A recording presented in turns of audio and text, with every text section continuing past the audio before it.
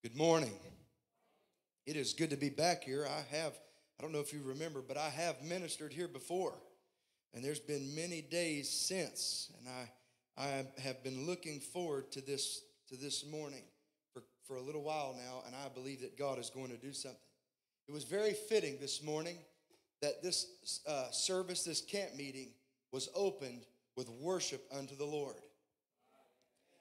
I think that I don't know if you could have picked a better song to start with than Hallelujah unto his name.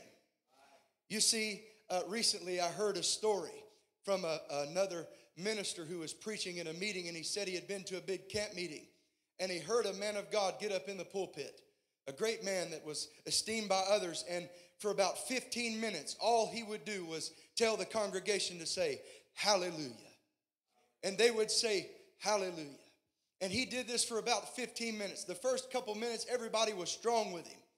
15 minutes into it, they're looking around like, is this all this guy has to say? Did he not come prepared? Did he forget his notes? Or is all he going to do this morning is tell us to say hallelujah? About 15 minutes goes by and they're wondering what's going on.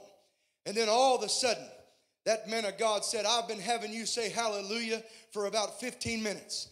Because when we begin to say hallelujah and worship the Lord, what happens is God is lifted up and everything else is pushed down. And if God be lifted up, he will draw men unto him. And God is here to do something mighty in this house. And it's a great thing that we started with hallelujah. It's a great thing we started with praise and worship. For a minute there, if y'all had kept singing that song, I don't know if I'd have got to preach. He's already in this building.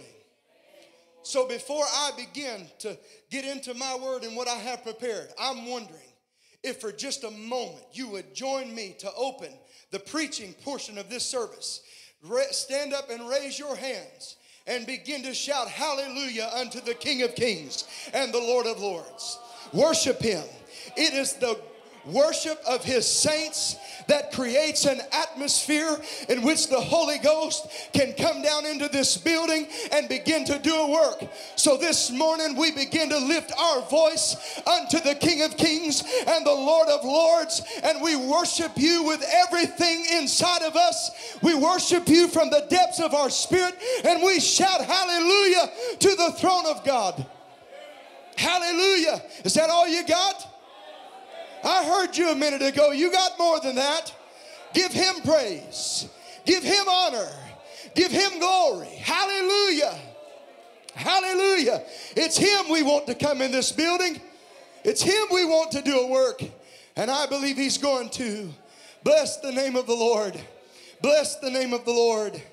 Hallelujah to your name, Jesus. Glory, glory, glory. Hallelujah. Hallelujah. I'm honored. I am honored to be here with you. I know that there are thousands of men that you could get that could preach way more eloquent than me. But I am honored to be here. And I have come with a word. And I do believe God's going to do something. Hallelujah. This morning we begin this camp meeting here at Pahokee. And I'm expecting God to do great things. I am. I don't believe that God is just looking to wow you with preaching. I believe the preaching this week will prepare this church for the revival that is to come. Hallelujah. We do not know, and we don't have to wait until Friday night to get what we need from the Lord. Come on. Come on here. I believe if you will build your spirit this week through the preached word of God, that by the end of this week you will be a force to reckon with. Amen. Hallelujah. I begin to feel something in my spirit just a few weeks ago. Something that I don't normally feel. But I felt like that God was putting inside of me that he was coming to this place this week in every service to do something marvelous and miraculous in this building. I don't come with theatrical words. I come with the truth of the word of God that he has come to do something great. Hallelujah. If you have your Bibles, would you please turn with me to the book of 2 Kings, chapter 4. Bless the Lord. I will confess that for the majority of this week, I'm not preaching red hots that I've had stuck away that I've preached in different places or multiple times. For the majority of this week, God has given me some fresh stuff just for this church and who's here this week. So if I tend to stick to my notes and don't get down, usually it's not church to my people, and I'm not preaching until I get down on the floor with them. But if I stick here, just know it's because I'm trying to stick with what God has given me specifically for here. Amen? 2 Kings chapter 4, beginning in verse number 1. When you have it, say amen. Amen. Now there cried a certain woman of the wives of the sons of the prophets unto Elisha, saying, Thy servant, my husband, is dead, and thou knowest that thy servant did fear the Lord, and the creditor is come to take unto him my 2 sons to be bondmen. And Elisha said unto her, What shall I do for thee? Tell me, what hast thou in the house? And she said, Thine handmaid hath not anything in the house, save a pot of oil. Then he said, Go, borrow thee vessels abroad of all thy neighbors, even empty vessels, borrow not a few. And when thou art come in, thou shalt shut the door upon thee and upon thy sons, and shalt pour out into all those vessels. And thou shalt set aside that which is full. So she went from him and shut the door upon her and her sons, who brought the vessels to her. And she poured out. And it came to pass, when the vessels were full, that she said unto her sons, Bring me yet a vessel. And he said unto her, There is not a vessel more. And the oil stayed.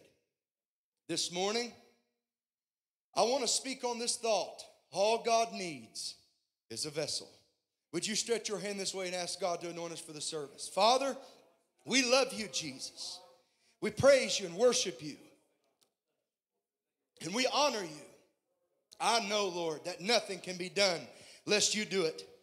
God, I know I'm just a mortal man. I pray, Lord, that they hear the words from you and not from me.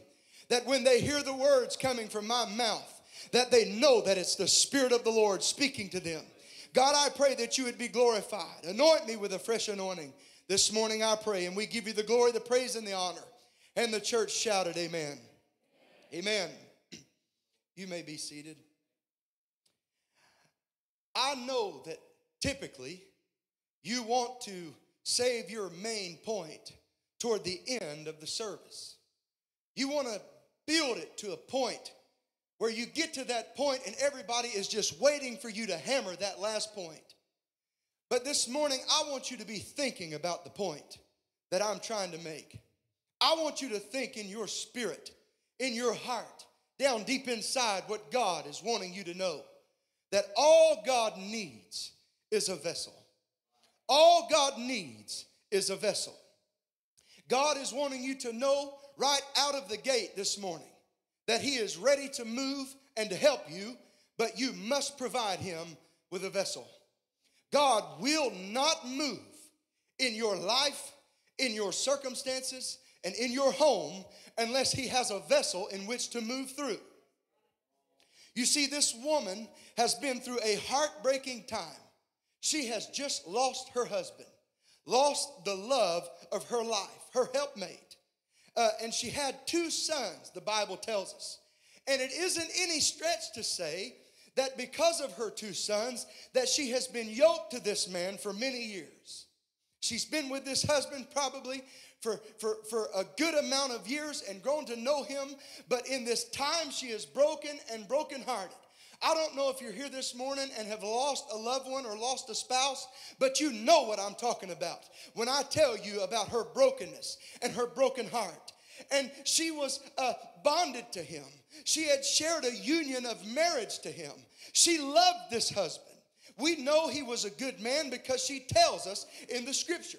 She said, Thy servant, my husband, is dead, and thou knowest that thy servant did fear the Lord. The statement tells me that this household is one of those households that spend their life in the servanthood and worshiping and loving and honoring God. They have been living in right standing with God. And sometimes you need to remember who it is that you serve. Sometimes we need to remember where we came from. Oh, come on now. Hallelujah. All through the years, God has watched this woman and her husband, and he's watched them give honor to him and fear him and love him. They have made their sacrifices and poured their hearts out to God. They raised their boys the way they should. I know that Proverbs 22:6 hadn't been written yet because the man that wrote it hadn't been alive yet. But they raised their boy nevertheless in the fear of the Lord. They raised their children in the way they ought to go. That way when they're old, they wouldn't depart from it. Come on here. How many of you are spending the time, taking the time in yourselves to make sure that your kids are founded in that of Jesus Christ? This woman and her husband, through their life together, have been working on this very thing together. They've been putting in the time and the effort. They have been going to church every time the door is open out of faithfulness to God. They got into service with their pastor. If you can't tell, I'm going to start equating this to you in this church. Maybe they work at the school as volunteers. Maybe they were cooking for special occasions. You got a Thanksgiving thing come up. They honored their pastor. Maybe they even cleaned bathrooms. I tell my church when we talk, because we're doing a volunteer type thing when it comes to cleaning the church, I tell them that there is nothing that I would ask them to do that I would not do myself. Unless it's heights. I can go so high, and if I feel stable, I'm okay. But I might ask somebody to deal with heights or snakes or spiders. But I tell them that there's nothing that I will ask you to do that I would not do. As a matter of fact, the other week, because there was some kind of a misinformation, I come to church Sunday morning and it wasn't vacuumed. You know what happened? I didn't wait for somebody to get to the house of God to appoint somebody to vacuum the church. Pastor went back there to the closet and grabbed the vacuum and began to vacuum the church. Why? Because I'm not the servant of the people. I'm the servant of God. His house is important to me. I tell my church that the way that his house should look, it should look honorable unto him. When people come into the door, they shouldn't see a mess and a pigsty. Thank God this church, you come in this church and it's clean and nice and ready for service because people here honor and love the Lord. These people have been a part of that. Just like you and I have been a part of the servanthood of Jesus Christ through our life. But she was a daughter of the prophets. Remember when I said it's good to remember who you are? Sometimes you need to remember where you came from.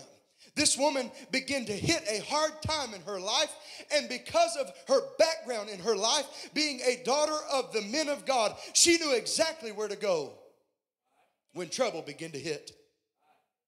Hallelujah. She knew about God and his power. She knew about the grace and mercy of God. Therefore, when she was in trouble, she knew who to get a hold of for the answer. Thank God that when I am in trouble, all I have to do is fall down on my knees and begin to worship and praise him and honor him. Hallelujah.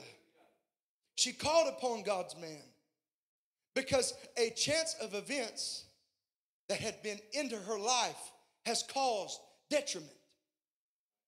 This husband that had died had caused way for the creditor to begin to come a-calling. Oh, you're awful quiet this morning. He died, the creditor's coming, and he's coming after her boys. You see, you can go your entire life thinking that you have the bull by the horns and that everything is in control, to come to a tragedy and find out how in trouble you really were. You knew God, but you were flirting with the creditor of life for the long term, and it caused you to fall into a place that you were trying to avoid. Every good man and woman, we go to church and still play around.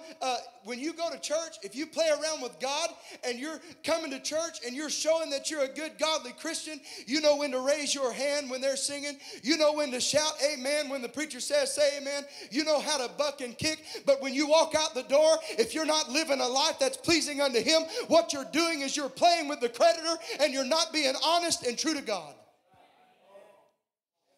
I know it's tight, but it's all right. God's going to begin to break some things. Why? Because he told me he was going to break some things. He told me he was going to do something. And in order for him to do something, he's going to begin to have to stir the pot. And sometimes he's got to begin to stir to get that out which is not supposed to be there. Have you ever seen the gold or that you see in the store? What they first do with that gold is they take that gold and they put it in a little bowl and begin to heat it so hot that it melts. You know why they do that? It's so when they begin to melt that gold, that the impurities and the imperfections will begin to float to the top, and God can scrape out the mess that's not supposed to be there. So this morning, I'm coming to help some people learn that they need to be vessels of God. And in order to do that, I got to suspend you over the fire of God so he can burn out the impurities in your life. Hallelujah. Our lives are meant to be lived for God.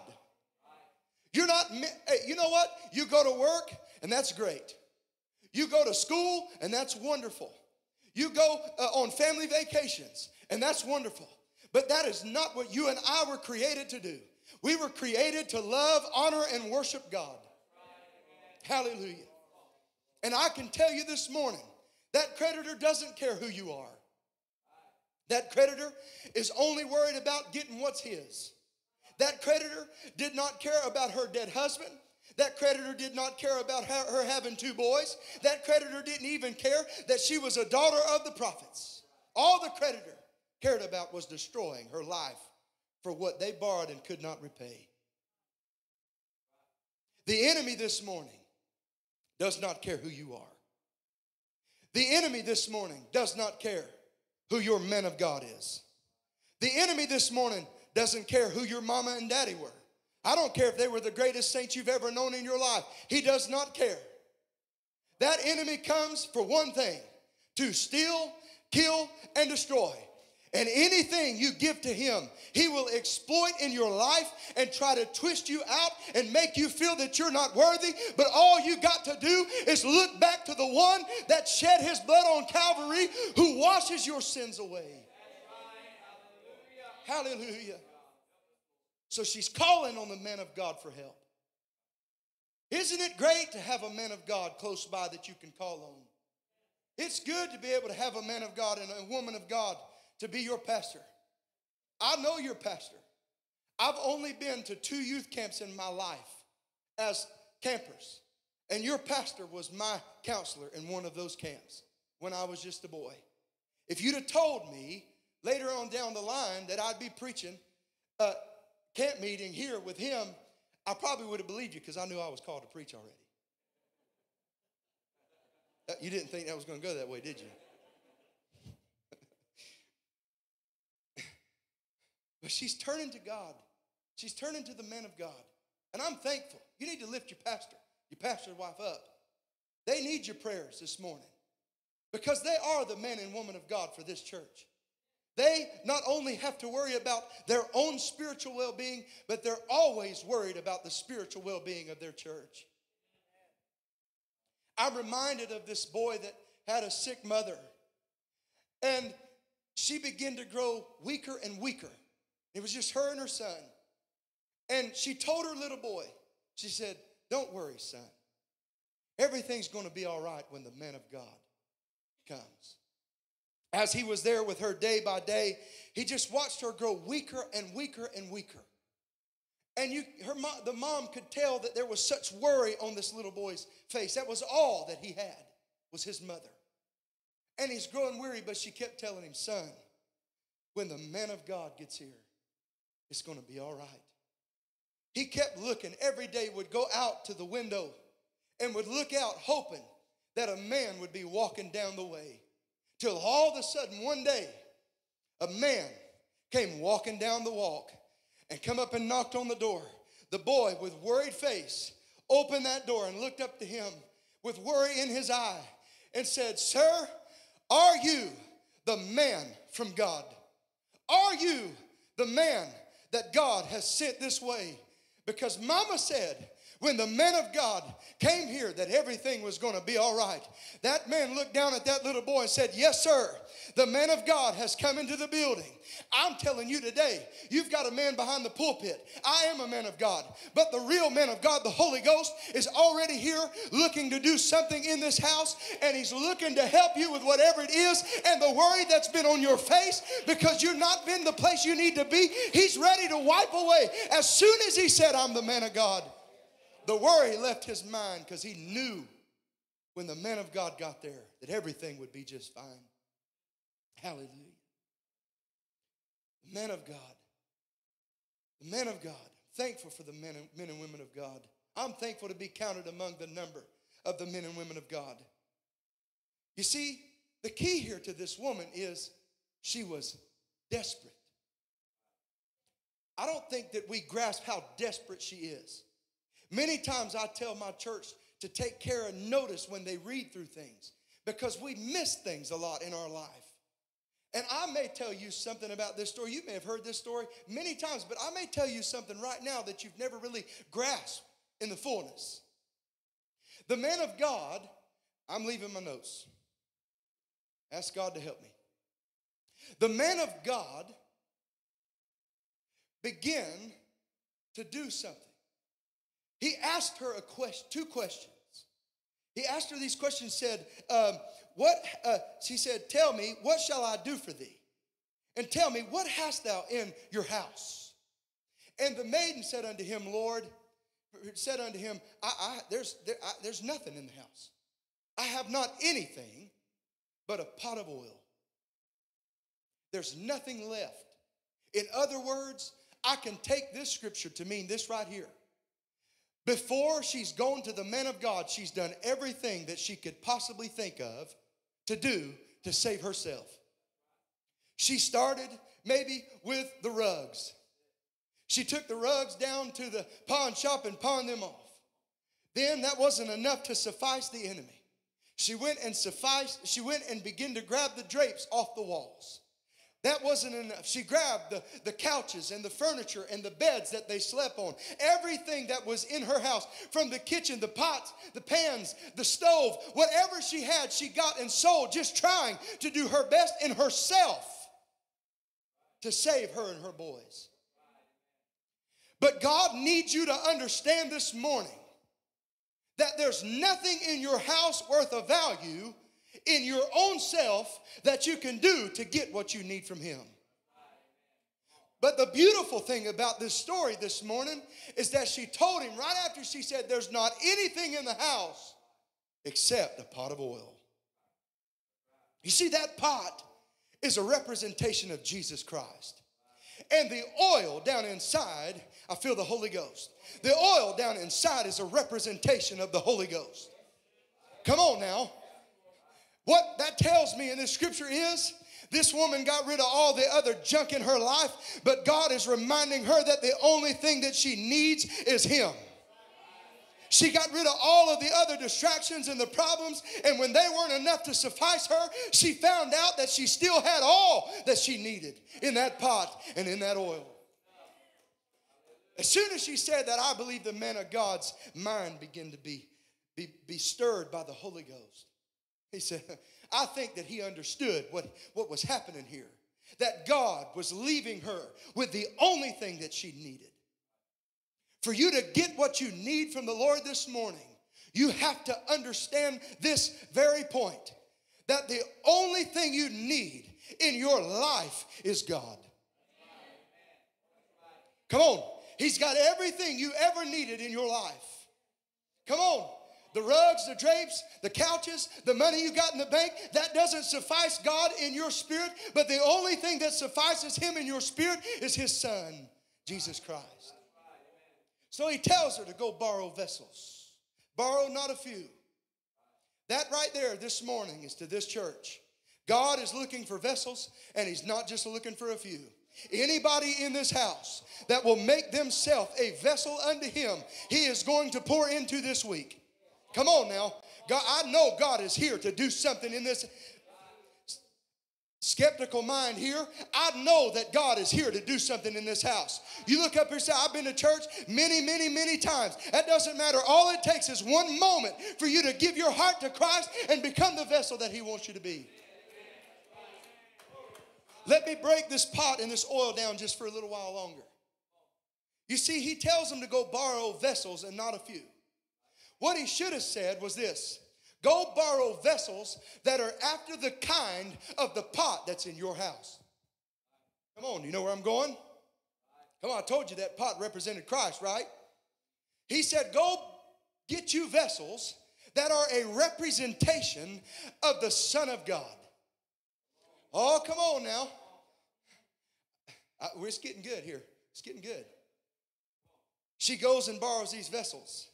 And I can just see her sons going out to find vessels. And that's exactly what God's doing. I'm coming down. We're about to have church. I can see her boys going out. And when they find a vessel in the house, they look at it. Yes, this one works. Yes, this one works. We'll take it to the house. It's empty. We'll take it to the house. Yes, this one works. This morning, the Holy Ghost right now is beginning to walk through these aisles, and he's going right to you where you are, and he's saying either, yes, this one will work, or he's looking at you and he's seeing some cracks and he's seeing some brokenness, and he's saying, no, this one ain't going to work like it is. Oh, come on. He's going through pew by pew. Every one of you. This isn't just some blanket statement. God, the Holy Ghost, right now is going heart to heart, searching to who looks and is a representation of his Son. Why? Because this week he's got something precious to pour into you. But you cannot be poured into unless you resemble his Son. What does it mean to not resemble his Son? It means you're broken. It means you've got cracks and holes. It means that when he begins, even if he would, it means that when he begins to pour into you, that you can't hold what he's got to give you. Because you're not a vessel worthy of the oil. The only thing worthy of the oil is Jesus Christ. You want to know how I know that? Because God said that Jesus is the baptizer in the Holy Ghost.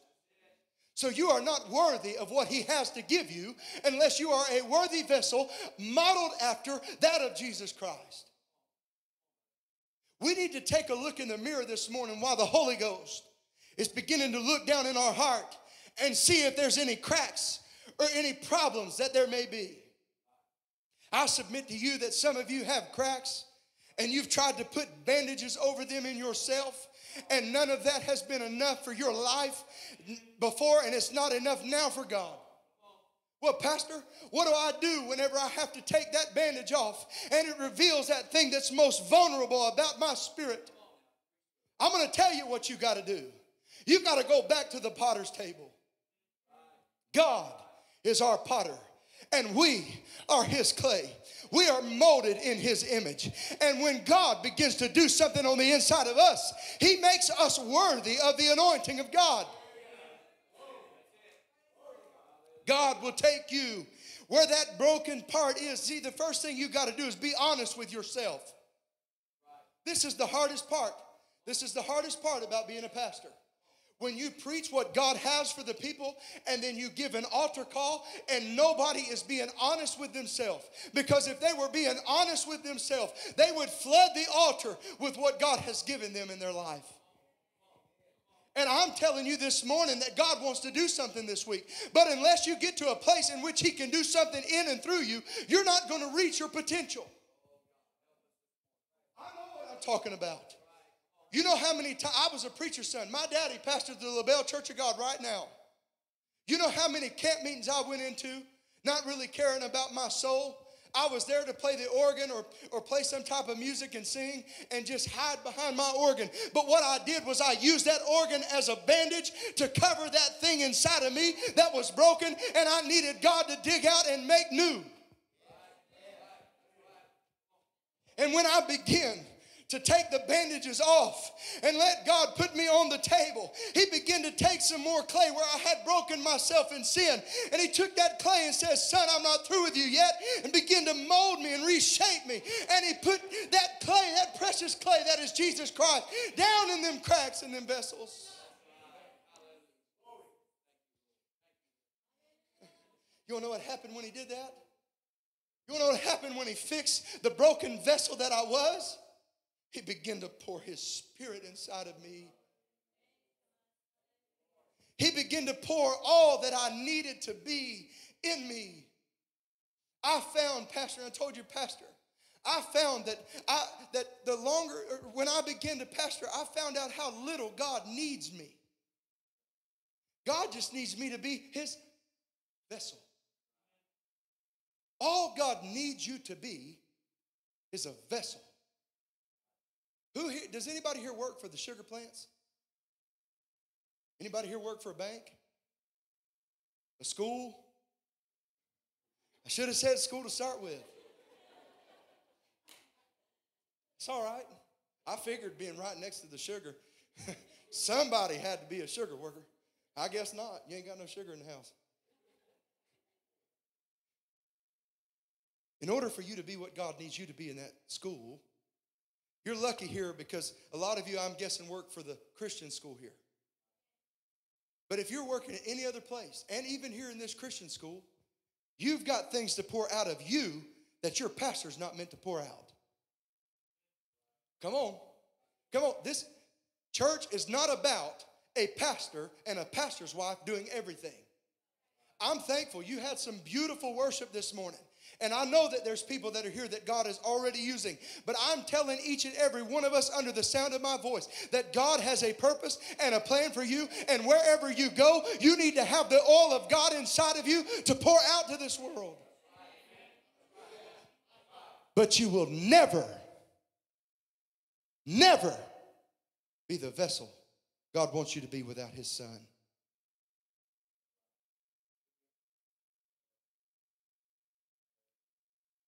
I told him yesterday, I preach loud and I preach quiet. This don't bother me. Because what's happening is the Holy Ghost is dealing with people's hearts. Because you know you're not the Christian you ought to be. You know you're not pouring out what you ought to be pouring out. You want to know why? You want to know why your efforts are not causing things to happen? Why you're not getting results? It's because you're not worthy of the oil. God has searched you. And he's found that you're broken and there's cracks. And he will not tip himself to someone that is not worthy of the oil. This week, I told you, God has got, let me make it fit better. God has a pot ready for each and every individual that comes into this house for every service. And God is going to be looking, waiting to see what you do. Because the moment that you respond to what he's got for you, he's going to begin to tip that oil. But only till you're ready. Only till you're ready. I said a few minutes ago, we need to build off of each service. Unless you can get your heart right in this, unless you can come down here and make sure that you're worthy of his Son, then your camp meeting stops right here. Well, I'll be here the rest of the week. It don't matter. I've been in service after service after service when I was broken, and it did nothing for me. They preach on the Holy Ghost. I go down wanting the Holy Ghost, but I could not recognize and be honest with myself that I was broken. I don't know who you are, but I needed a healing from God, and God would not put out the healing until I was worthy. I'm not saying that's me. That's specifically for somebody in here.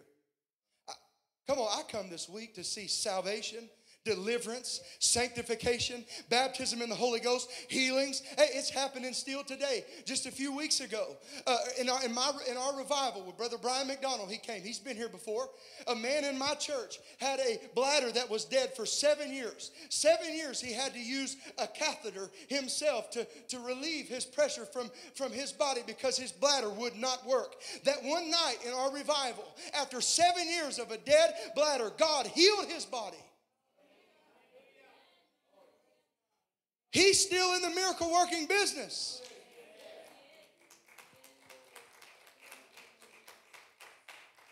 But that man, I'd been watching him. He had been becoming a vessel that God could use. When I got there, he wanted the Holy Ghost. We were preaching. God was giving him the truth that would help him mold that clay down inside.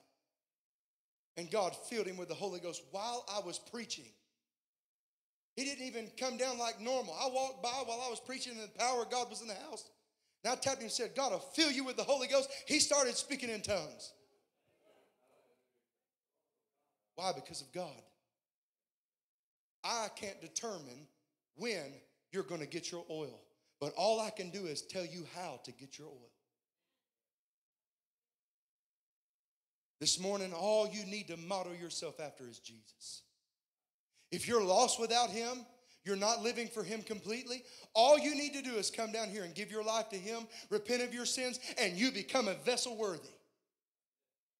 All of you that have been here, that have been become lukewarm in yourself, you've just been sitting back, not really getting into worship. You've kind of waned on your praying. You've waned on your Bible reading. You've waned on your spiritual study. All you got to do is come down to the altar and pour your heart out to him.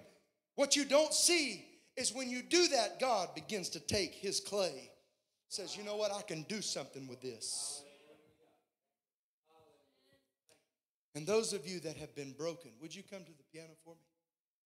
Those of you that have been broken and you have cracks and you're hiding them, you get no benefit from that. Because when the Son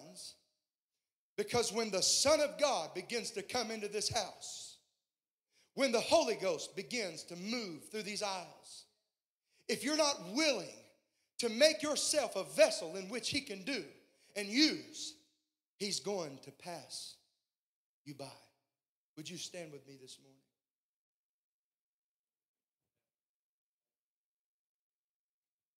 Hallelujah. I like that song. Pass me not, O gentle Savior.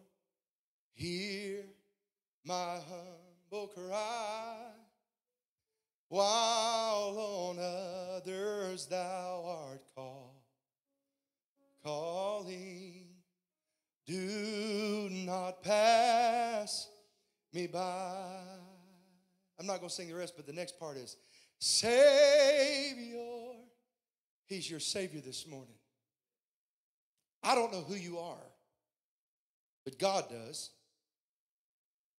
I don't know where you were at when the enemy caused you to sin and put a broken piece in your vessel. But God does. I don't know that you've grown lukewarm from God, but God does. And I know that anybody in this house, listen to me, anybody in this house that will be honest with themselves this morning, that wants to be something that God will pour into this week. I know that if you'll put your heart in prayer in this altar, by faith, God is going to make you a vessel worthy of the oil. All I need is a vessel. God's saying that to you this morning. That's not just me. God is saying for this week, I've got something for you, but all I need is a vessel. All I need is for you to get past what you are, what you think, and let me make you what I want you to be. You can't make yourself what God wants you to be. You've got to let him do it. This morning, if that's you, you need to move right now. If that's you, you need to move. I've been in church long enough to know that not everybody in this house is where they ought to be with God. Come on. I worked on a ranch not too far from here in Immokalee, down close to Immokalee, Dinner Island Ranch. And on my horse, I rode up some cows with some other cowboys. We got back to the pens. And the cowboys took their horses over to the water. And they were drinking. So I thought, man, maybe I'll take my horse over there. Maybe she's thirsty. I walked my horse over to that water. And I let my reins down as a signal to her saying, you can take a drink. But she would not drink. Me and Brother Sullivan can lead you to the water all week long. But if you don't dip your head down to the King of Kings, you will never receive what you need. You need to step out this morning. You need to make a move this morning. Come on, this altar is open. By virtue, there we go. You don't have to be first. You don't have to be first. Hallelujah. Up. Devil's lying to someone saying, well, they've moved. That feeling can go, it's not me. No, that feeling that you had was God and he's pulling you. Stop trying to let the devil push you away from it. Stop trying to explain it away. God is wanting you this morning. Hallelujah, hallelujah. We're going to pray for you, but you need to bear your heart out to God.